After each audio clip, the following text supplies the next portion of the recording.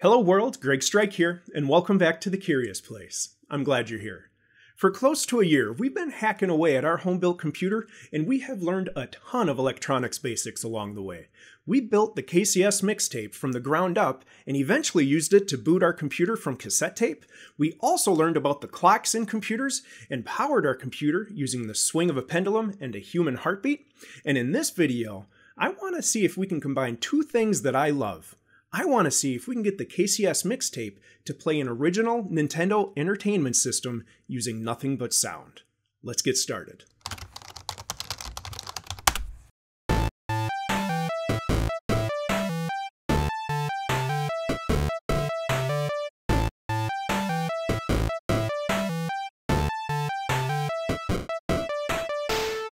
Do you know what this is?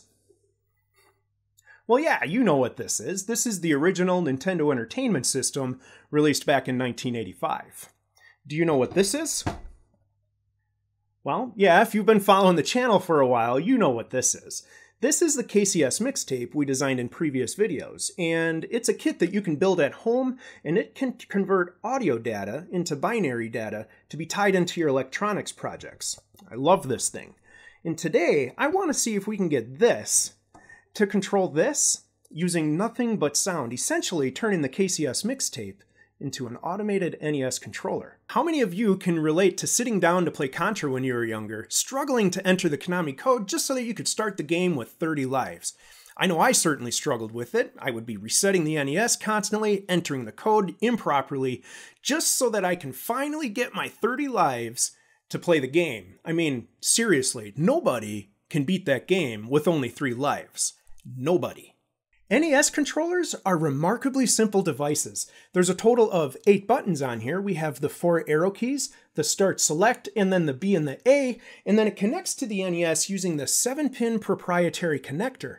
And that might seem a little strange at first, as there's 8 buttons, but only 7 conductors here. You might think that this should have 9 conductors, 1 conductor for each button, and then the ground, but that's not actually what we see here. And if we're going to be building a custom automated controller, we need to figure out what's going on here. Well, inside this nostalgic little device is a single chip, a CD4021 chip called a shift register, and it's what makes the fewer wires possible. We talked about shift registers in part 2 of building the KCS mixtape, where we met Shifty, a shifty-eyed fella who takes serial data and converts it to parallel data. You can find links to the KCS mixtape in the video description. But the shift register in the NES controller is a little different.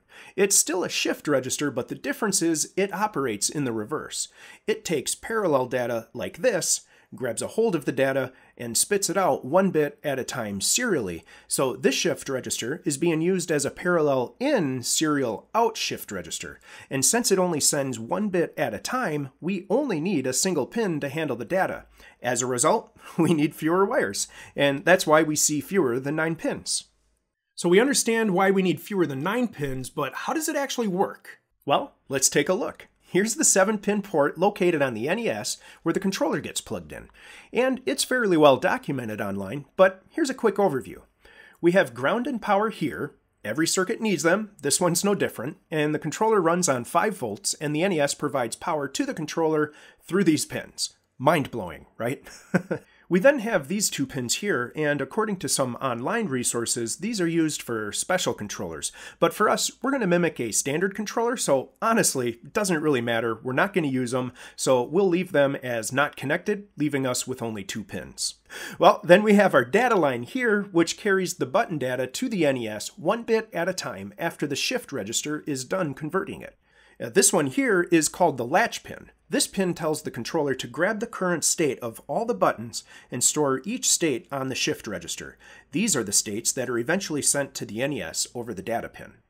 Then the last one. It's called the clock pin, and once data is latched or stored on the shift register, this pin tells the shift register to shift the data, which sends a single button state to the NES. After a few clock pulses, the shift register will have sent the state of every button to the NES. And that's it. That's all the pins it takes to send the controller state of all 8 buttons. Only 7 pins, or Actually 5 in this case because of the 2 unused ones.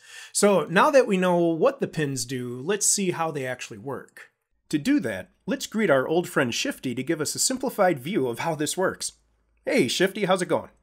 This shift register has 8 inputs, and each button on the controller is connected to its own input like this. Then we have the data pin where data is being sent to the NES. Then the two others, latch and clock, which are controlled by the NES. Not shown here are the ground and power pins. The buttons on the controller are configured in what's called active low, which means they're considered active or pushed when the signal coming from them is low. So when they're not being pushed, they will output their normal state, which is high, like this. Watch what happens when I push the start button. The signal goes low, indicating that it's being pushed, and it'll stay here until I release it like this. Now, we can see the same behavior if we push multiple buttons. So if I push right and B, just like if we were running in Super Mario Bros., we'll see these both go low, indicating that they're being pushed. But as of right now, the NES has no idea that we've hit the start button before, or that we're even pushing these two buttons right here. In order for the NES to know about it, the NES has to ask the controller for its current state. And to do that, the first step the NES takes is to send the controller a latch signal. Now, watch closely, because as soon as the NES sends a latch signal, all the states of all the buttons will get stored right on the shift register. Also note that whatever is in the top position is always presented on the data pin, making it available for the NES to read. So in this case, just from sending the latch signal, the NES is now aware that the A button was pushed as shown on the right. But now, the NES needs to get the rest of the data stored on the shift register to know the state of the rest of the buttons. To do this, the NES sends a clock pulse, and as soon as the shift register receives the clock signal, all the data is shifted up, and the NES can now see the next button, which is B, and it happens to be low, indicating that B was pushed. Now the NES sends a series of clock pulses to read the rest of the buttons.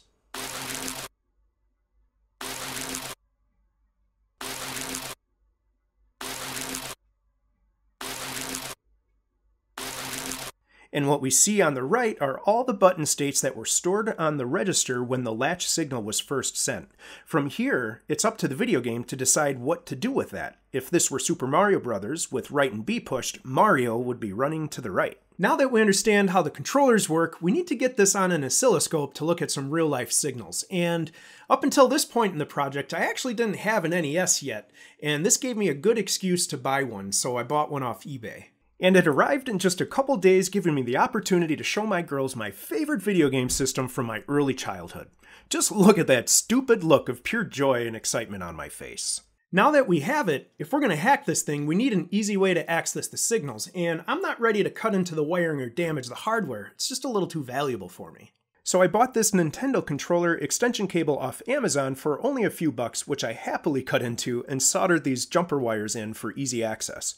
The color coding of the wires matched the graphics from earlier. So let's hook this up to the oscilloscope and turn on the NES to see what's going on.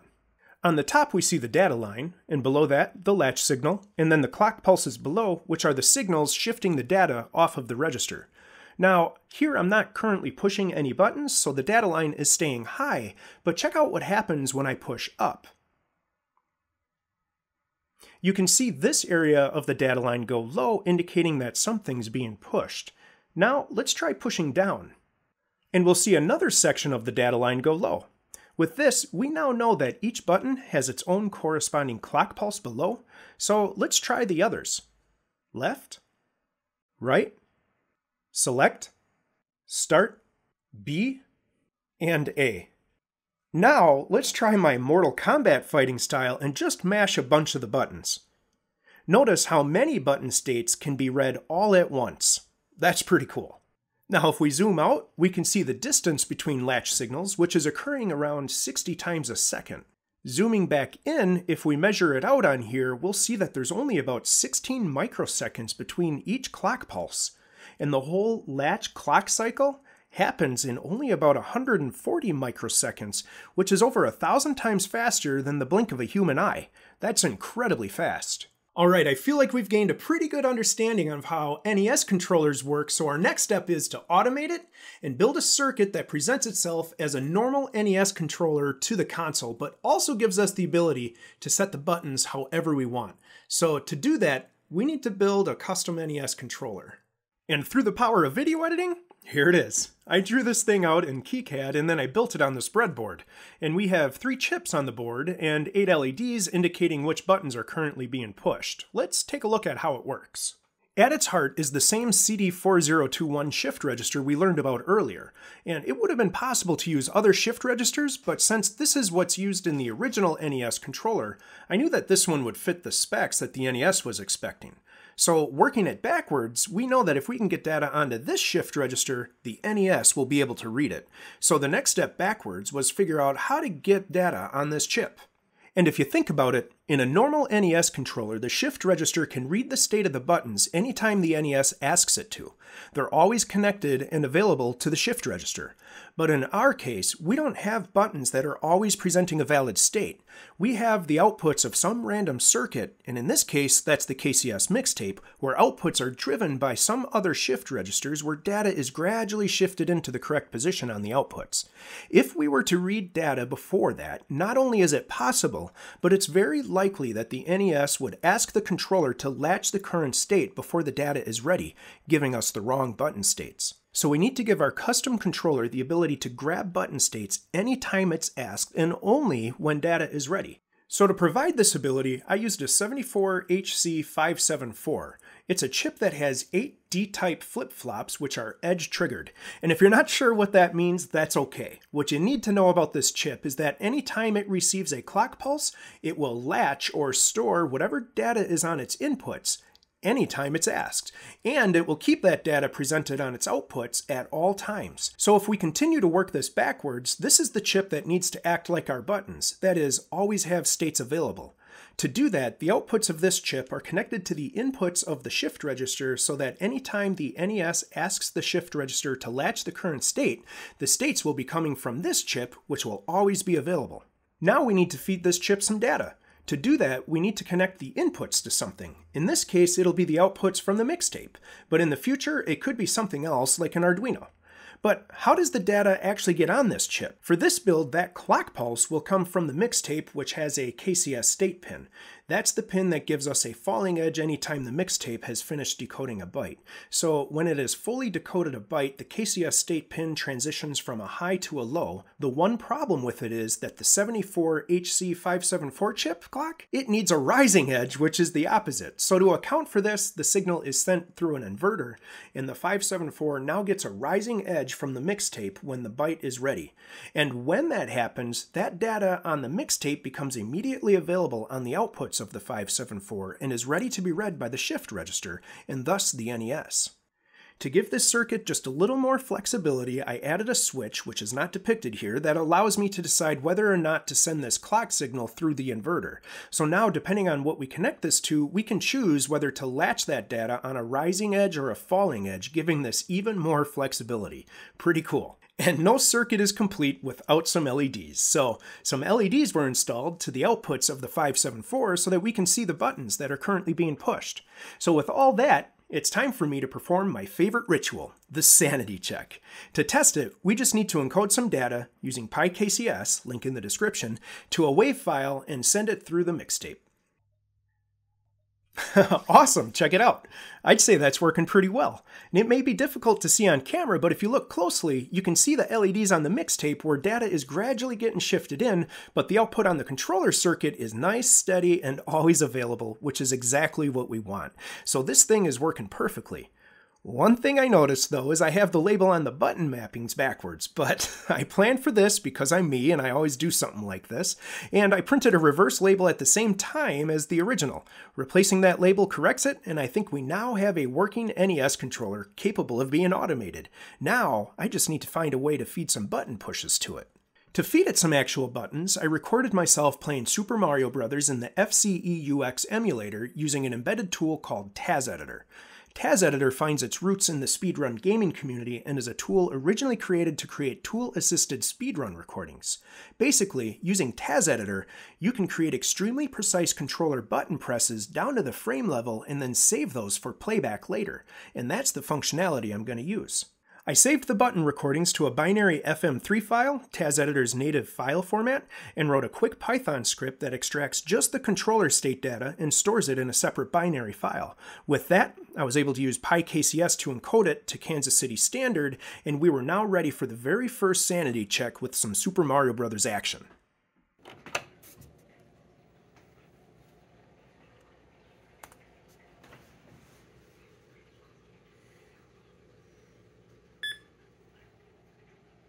Oh, there she goes. Go, baby. Go. It's starting. So clearly there's some room for improvement here, but this was a successful test. Mario is doing the proper movements, but the timing of it is just absolutely awful. The Python script I wrote didn't take into account timing whatsoever. It was just pushing out button state data as fast as the Kansas City standard 300 baud would allow us. So this was great for testing button mappings, but if we're going to be playing a game, we need to do a little bit better. And if you remember from our oscilloscope measurements, the NES reads the controller 60 times a second, and we also learned in previous videos that the Kansas City standard supports 300 baud. So the NES is expecting to be able to read 8 new button bits 60 times a second, which is 480 bits every second to get the precision we need. This is way more than the KCS can support from even just a raw data perspective. Keep in mind that the 300 baud also needs to include the start and stop bits in that as well. So to help lower the amount of data that we need to send, what we can do is only send button data when button states change. Since the 574 will present whatever data we last sent it on its outputs, we don't need to be constantly sending button data to it, we only need to send the changes. So the other improvement we can do is take into the amount of time it takes for the KCS to send a byte. If we know when the button is supposed to be sent, and we know how long it takes for KCS to send it, what we can do is actually subtract that time so that the byte arrives at the proper time. So I started over and wrote a Python program that takes all these timing improvements into account. The new script can directly read a TAS-editor FM3 file, extract the player 1 buttons, and convert those buttons directly to a Kansas City standard encoded WAV file with all the new timing. It's an absolute mess of a script, but I've still made it available on my GitHub. Good luck with it, guys. With all the new timing stuff done, let's watch the first time I was able to test the new improvements.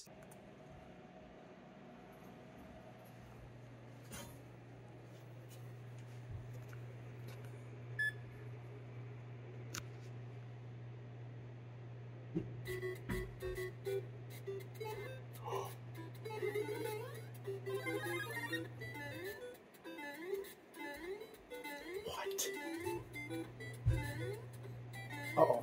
Oh, he got confused. Oh, he got messed up. Oh, no. Oh, no, too bad. It was so good. So I have a few other ideas on what we can do to improve this. One is to potentially upgrade the KCS mixtape to support cuts. Cuts is basically the Kansas City standard, but at 1200 baud. The other thing would be to maybe take into account the setup time, that is how much time it takes for data to be presented on an output after it's received a latch signal. That might help. The other thing might be just going a completely different route here and actually count the amount of latch frames that we've received in order to know exactly which frame we're on. That might actually work. But I'm curious if anybody out there has any ideas on how to keep things synchronized while still running at 300 baud. What am I missing? With all that said, I realized that I had one more fun way to make this project just a bit cooler for this video. Since I designed the circuit in KiCad, it was really hard for me not to go the next step and get a custom PCB made.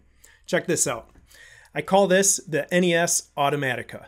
And it's the same circuit from before, it's just beautiful. And I just needed one for this video, but I had a few more made anyway.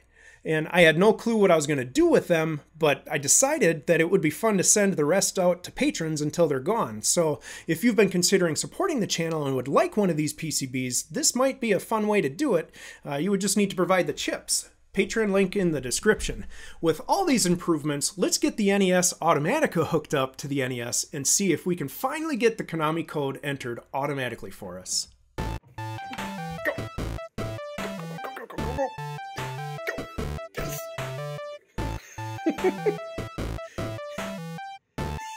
You know how many times that took me as a kid. Thank you so much for watching. Thank you for being here, guys. I appreciate each and every single one of you. For those of you that are clicking the like button on my videos, I want you to know that I see you. I see you and I appreciate you. Thank you so much for your support. It means the world to me. That's all for now, guys. We'll see you real soon. Have a great rest of your day. Bye for now.